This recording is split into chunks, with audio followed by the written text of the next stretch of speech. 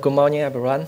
I'm so glad to stand here to do a presentation for us about the nature and metropolitans. I think my presentation is a bit different from former two guys because my major is urban planning, and we will talk about practical urban development policy around the world. So, why we should build a sustainable urban development form? I think we should talk about first about why we built a compact city in our nowadays.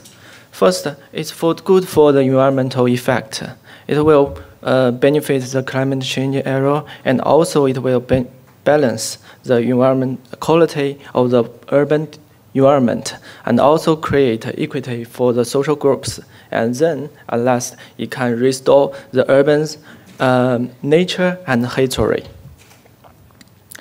I think we have principles in our metropolitans when we build our sustainable urban development. First, we need to we need to think globally, and when we require to solve the problems, we need to act regionally. And then we need to have a cooperation with different disciplines. And then practical and social issues go together. Just social is not important. We need to do practice for experiment. This is the outline of my presentation. I have 6 topics. The first is sustainable urban development.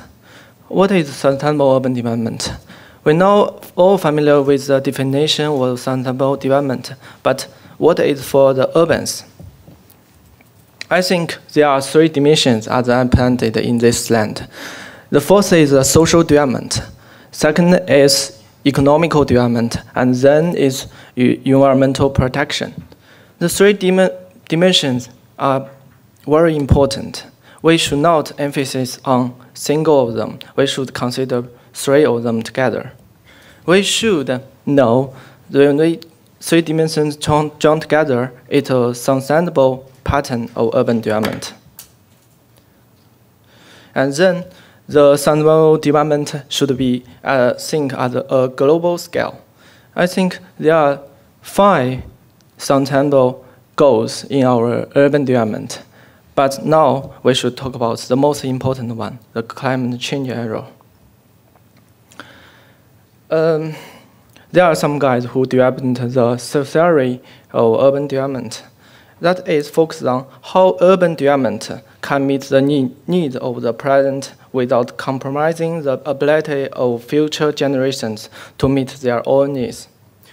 And in the moment of sustainable urban development, we have 5 methods. The first is we can use renewable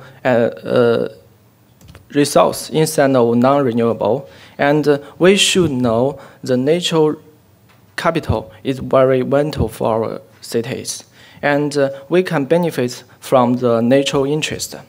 The third is we should imply appropriate technology in our research and practical, such as the biological fossil fuels, and we should know import replacement and produce locally to not overexploit all the local resource. And at last, we should know we need to conserve, restore, and recycling the local resource. First, we use the renewable energy resource, such like solar and wind resource, and we can use substitute like biodiesel for the fossil fuels. And then it's very important that one can reduce the vehicle miles when we drive in the city. It's have different methods to achieve these goals. And we can talk about in the next outlines. And for example, compact development and TOD transportation system. And this is our practice in TOD transportation system. We usually, that is transportation-oriented development. In the middle, we would build the public transportation center, and around it will be mixed land use, so that the people from the central city can transport to the satellite city very convenient, and they will reduce the demand for traffic. And this is a neighborhood built in Edinburgh. It called for the Green Car Free Sustainable. In this neighborhood, people can walk in the neighborhood to each other in every building. They needn't to drive car. They can bicycling around here, so it's car free. Quite energy saving. And other in our transportation practical, we can use our high capacity bus system. You can see from the picture that in the middle, it built the bus station, and on the two sides, the road is specifically for bus, not for private car, and on the other side is for private car. It will faster the public transportation and promote people to use more public transportation. And the other picture is show that we can build specific road for the bicycling system. This practice has been widely used in Netherlands, and sometimes we use in our metropolitan neighborhood to promote bicycling. And then we have our recycling policy. This is a picture from Europe that what can we save, what can we recycle from our disposal, such as papers, glasses. And second, I will talk about is a sustainable urban form. It's quite important because it's related to the last slide that we can reduce the mileage of vehicle transportation in a city. I think we need to start from the industrial civilization. From that period, our energy consumption in the cities was vastly enhanced, was vastly enlarged. And it caused a lot of environmental problems in the cities, such as pollution and water pollution, high density overcrowding. From this lens, we would say that we need to resolve the the climate change problem error for the urban development. Also, we should know we need to solve the other problem together to think about our policy. It's a garden city mode. It's built by the Abdender Howard, who want to combine the town and the countryside advantages together to solve the problem. And he designed a city mode that in the middle is a central city, and around it have 6 satellite cities. They are connected with the train system, and a highway system is a ring road connects the satellites with each other. And it will promote efficiency of the transportation and also create a lot of green land, like the green belt around the city. And now we learn a lot from this mode. Even today, when we build our satellite cities, such as Lingang satellite city around Shanghai, or it's a satellite city around Dubai, we usually use this mode. And another mode is Rhythm City. It built high-density blocks to solve the problem of environmental quality in the city. And the high density allowed a lot of green parks can be built in the city to save the land area. And nowadays, we built our city like this. Well, in our metropolitans, we built a lot of high-density blocks to provide more parks and green ground here. And we also have our Bold Egg City.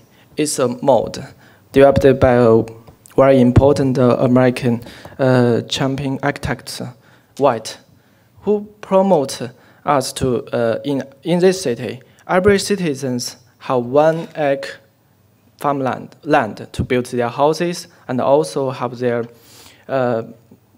gardens and do some farm work here. It is a manner of life, but it also lead to our issue nowadays is urban sprawl. Nowadays, we build our cities from the 3 modes: the garden city, the rhythm city, and the boiled egg city. Nowadays, we allow to transportation like the private car transportation. It causes a lot of energy consumption in the urban area, especially in the suburban area. Now, Reid had calculated that if we all live in the North Americans, we should have 2 more planets to sustain maintain our lives. And people now driving cars to our cities, and now they drive their cars to the cinema, they drive car to motel, they also drive car to have their food. They drive for shopping, they drive even to the church. So what is sustainable urban form? It should be compact, and it should use high density to store some of the issues, and also it should keep it in the appropriate density. So it will also meet the need on the social development and the economical development. And the third outline is about ecological design. Why we need ecological design? It on a very micro scope. Even just design a single building or single houses. In these houses, we are vastly used on the bicycle pans or walking pans, and we also use a lot of energy-saving methods, such as solar and wind power. And we can see from the IBM headquarters, in these buildings, we use a lot of new technology to save energy in these buildings. It can even generate from the solar power. And also, we built TOD and neighborhood. It will be a large scale, different from the single building. And it's a zero energy development in London. From this picture, we can see the energy used in this neighborhood all generate from the green energy. And then we built our green roof. It's an interesting city development movement.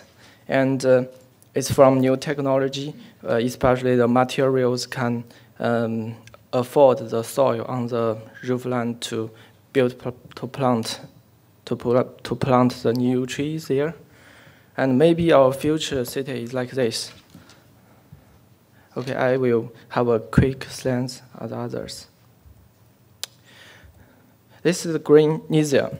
This means that we should build a city on have more green parks and build them in the green areas. This have practical influence on our cities now. It's Netherlands.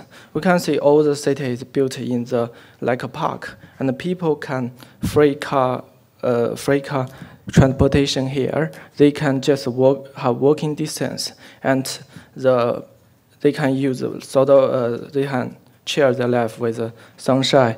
And 85% of the buildings face to the south. And we have also some other cities. Okay.